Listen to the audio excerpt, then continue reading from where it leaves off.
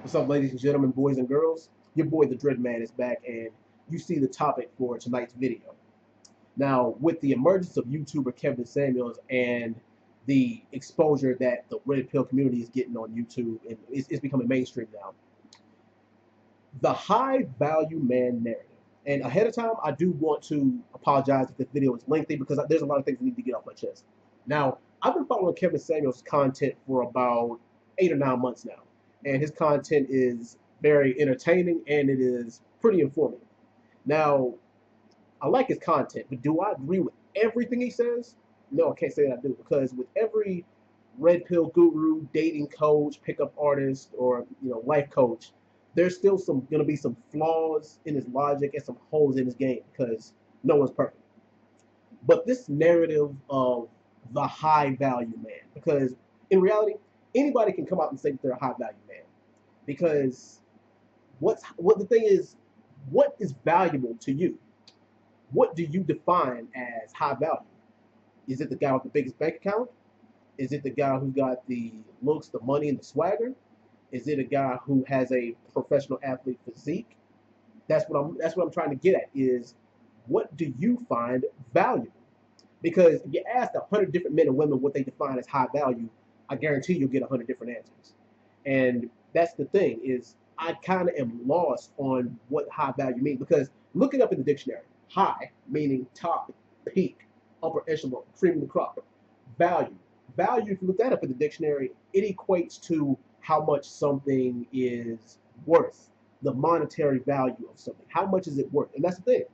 What is worth it to you? And that's what a lot of men who are pursuing being high value have to ask themselves is what's worth it to you?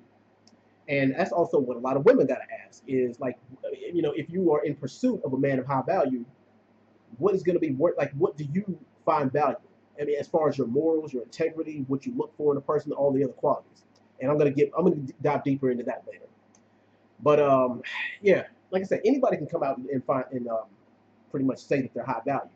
But what principles do they stand on? What morals do they have? And to me, it's more about what you bring to the table as far as looks, money, attraction, swagger, and your popularity. It's more than that. But then again, that could be all what you value. I mean, is it about your looks? Is it about your money? Is it about your status? Is it all of these things that make a high value man, or is it none of these? And that's what I'm trying. That's what I'm trying to ask you guys. Leave it in the comments. What's valuable to you?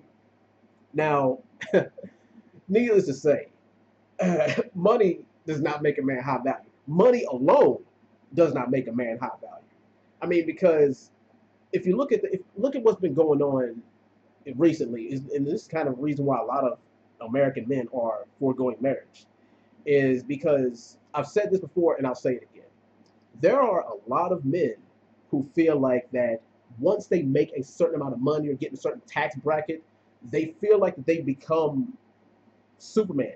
They feel like that they become impervious to the BS. Like, oh, I'm in a high tax bracket now. I'm in a 6, 7, 8 bracket, six, seven, 8 figure bracket range now. Now I'm untouchable. Really? You think that?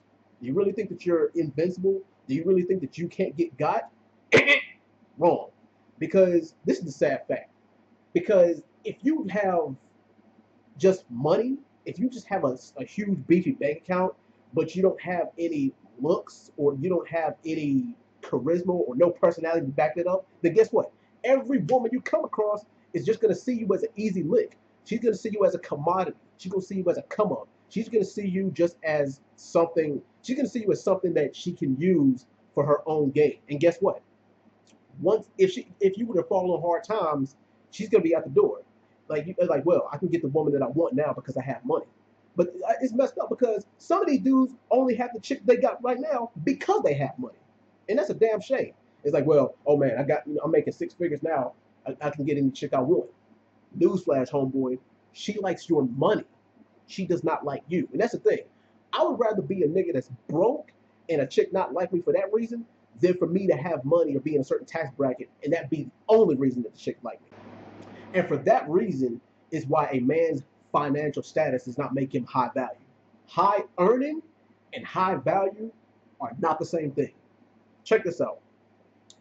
Somewhere in America, there's a nigga with no job, no car, no real education, probably got a drug problem, a drinking problem, a history of domestic violence, got 5 or 6 kids, all by different baby mamas, and he lives in his grandmother's garage. Not that there's anything wrong with that last one, but I'll probably get to that in another video. But yet, all those things that are wrong with him, all those flaws, but yet, he can probably still pull the same women as the high value man. And there's guys out there who are doing pretty well for themselves. Got the credit score up, got their body in shape. There's guys who, got a nice job, got a nice car, live in a nice house or apartment or condo, and, have a pretty decent bank account who are doing pretty well for themselves. But yet, those guys can't get a text back. And yet, Darnell, Pookie, Boo Boo, Ray Ray, Tyrone, and Reggie is the one who was smashing that girl. Like the girl that the high value man usually wants, the guy who spent time building himself on. Reggie can get the same type of girl, but with half of the effort. And what you want to know why? It's because he can appeal to her. He basically stimulates her mind and stimulates her emotions. He's more than just, let me open up my wallet so this girl can like me. No, that's why it kills me. Like, oh man, just because I'm high earning doesn't mean just because I'm high earning means I'm high value. No, it does not. And it don't matter how high value you are if you're not entertaining. Because do y'all want to know one thing? Do you want to know what, the number one thing that gets a woman off? This is what it is. Do you know what women hate more than a man who lies, cheats, steals, uses, and abuses? Do you want to know what they hate the most?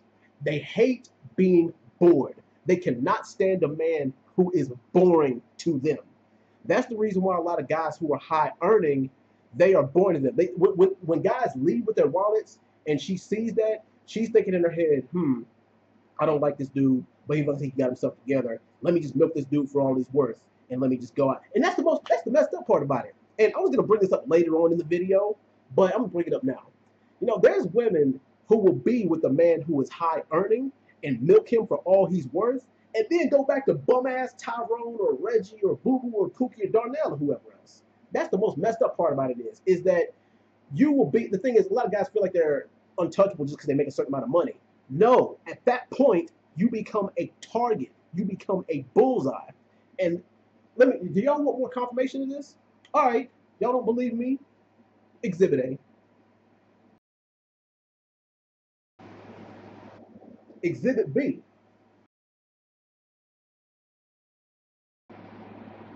Exhibit C.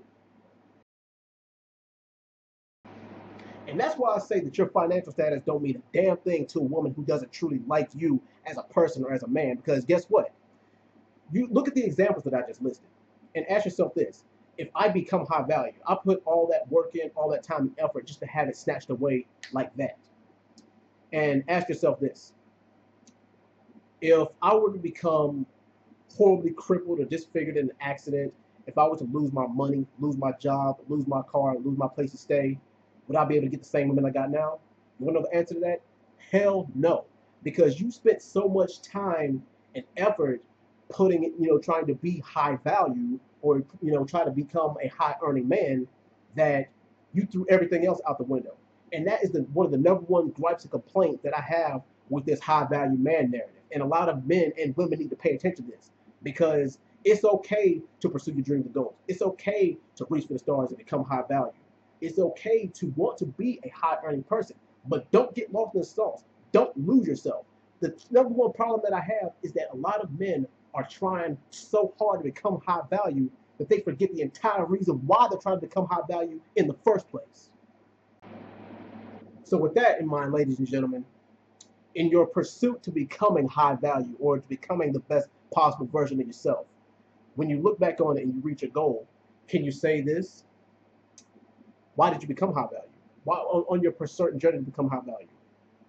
Did you do it for yourself? Or was there another reason why you decided to do it? Did you do it for money, clout, power, fame, or did you do it to attract someone that you couldn't attract before? Or like I said, did you do it for your own personal growth and development? You got to ask yourself these things once you become high value.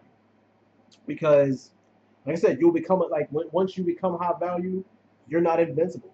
You're not indestructible. You have a bullseye on your chest. And that leaves my question to the ladies side of this.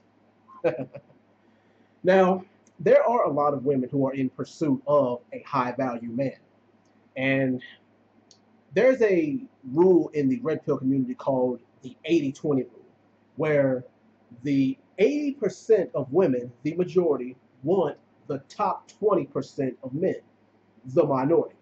Now, there's nothing wrong with wanting what you want or liking what you like, but just understand, as your list and your requirements for what a man is supposed to have gets bigger, your window and your opportunity and what you find what you really want gets smaller and smaller. And let me go back to the fellas right quick for 1 second. Is fellas, when you become high value, guess what?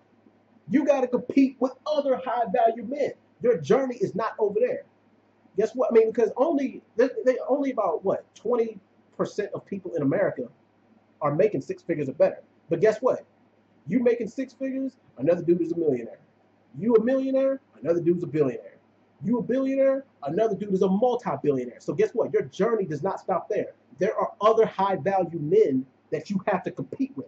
And ladies, like I said, let me go back to y'all. Is y'all are going to be competing for those top 20% of men. So don't be surprised if you're sharing. And this is the number one point where I agree with Kevin Samuels is there's nothing wrong with wanting what you want, liking what you like, or having standards. Is you gotta meet the standards.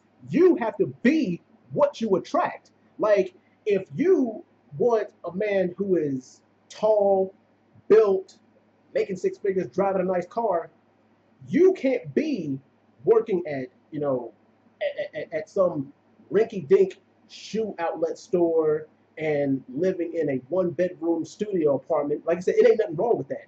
But like I said, you have to meet the standards that you require. It's only fair, and that's why a lot of men are upset with women. And the thing is, I see women's comments on videos like this one is like, well, oh, a lot of men are pissed off with women because women have standards that they'll never reach. Well, with that in mind, you need to be careful what you wish for because you're going to get everything you asked for along with everything you did. What if you were just so happen to land a high value man? You better be ready for all the BS that comes along with that. And see, that right there is why I won't ask anything of anybody that I couldn't do or provide myself. Same thing with the fellas is you can't be demanding some fine supermodel type of chick who looks like she belongs on the cover of Sports Illustrated and has her own business and no kids if you're just some lazy, ambitionless slob. Now, and don't get me wrong, because like I said, does that happen? Do women usually end up with guys like that, or do they end up with guys like that every now and then? Yes, they do, but don't hold your breath. That really is a one in a million type of thing. So you have to be the kind of person that you want to attract. It's only fair, but then again, like we don't really live in a fair world. We live. The thing is, we don't live in a world of fairness. We live in a world of entitlement. I deserve X, Y, and Z because I provide X, Y, and Z, or a person has to pick up the slack for what I lack. It doesn't work that way. You have to. That's the reason why.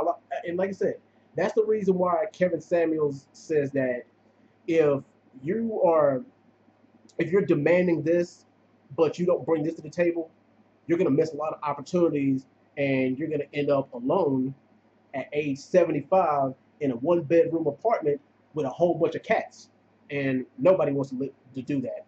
But that's also one part where I disagree with Kevin saying, well, I might not see eye to eye with him about that because you got to think about it. Is I ask again, what's valuable to you? To me, a lot of people should what a lot of people should value is peace and happiness because it's a lot of people right now who are in relationships or who are in long-term marriages for stability, for as a safety blanket. The person that they are with does not actually make them happy. Because I see a lot of people. I see there's married. There's been couples who have been married for years, and guess what? They are freaking miserable. Oh, we've been married for 25, 30, 32 years. Yeah, you've been married for 30 years, but you haven't been happy in 15. So, what the hell is the point? You guys tell me. Like a lot of people, like Kevin says, that some people are gonna die alone. But the thing is, a lot of people really would rather be alone for the rest of their lives than for them to be with somebody who they're not really compatible with, or attracted to, or really don't want to be with. And if you look at the older generation, a lot of people, like even back to my parents' generation, like my parents, they came up, when they came up, they met each other, they were broke, they had nothing, and it took them. 25, 30 plus years for them to build what they have now, as opposed to a lot of people right now who are just looking for an easy come up. They want somebody who, but in closing, no, there is no one blueprint as to what makes a man high value. And if it is, this is just me personally. I think it's morals. I think it's values. I think it's what that man stands on. Because I'm gonna tell y'all this. I don't give a damn about what some woman brings to the table. And a woman shouldn't, give a damn about what a man brings to the table to her financially. If that person is no good to you, if they mean you no good, if they're doing more harm, then guess what? They need to go. Because a lot of people stay in toxic relationships or toxic situations only because that person is doing something for them. And guess what? You're killing yourself that way. It's like, well, you might be benefiting from it right now, but guess what? You're gonna be eaten alive. And that's why a lot of people commit suicide. And that's one reason why the divorce rate is so high. But I'm gonna get to the divorce rate topic in another video. But yeah, show me who the hell you are first, so I can know what you deal with, what I'm dealing with here. I don't give a damn about what you bring to the table. And the thing is, you shouldn't give a damn about what somebody brings to the table either, if they mean you no good. But like I said, I can go on and on about this all night long, guys. And like I said, I know this video was lengthy. Thank you if you watched it all the way up to this point. But there's just a lot that I had to get off my chest. I'm probably going to make a continuation of this video, but this was just the meat of what I'm going to talk about. Anyway, you guys let me know. What makes a high value man? What are the qualities and what do you find valuable? And ladies, what do you find a high value man as a man who makes money? Is it his looks? Is it his money? Is it his status? Is it the way he carries himself? Or is it something else entirely? Well, you guys let me know what you think in the comments. This one really should be interesting because I haven't really put this much effort or time into a video in a long time. All right, peace out, guys. See you later. Like, comment, subscribe if you want to, but I'll see you guys next time. Peace out. Already has everything while bringing nothing to the table themselves. That's called being an energy vampire, and you do not want that. And the thing is, if you're an energy vampire, karma will come for you. It really will.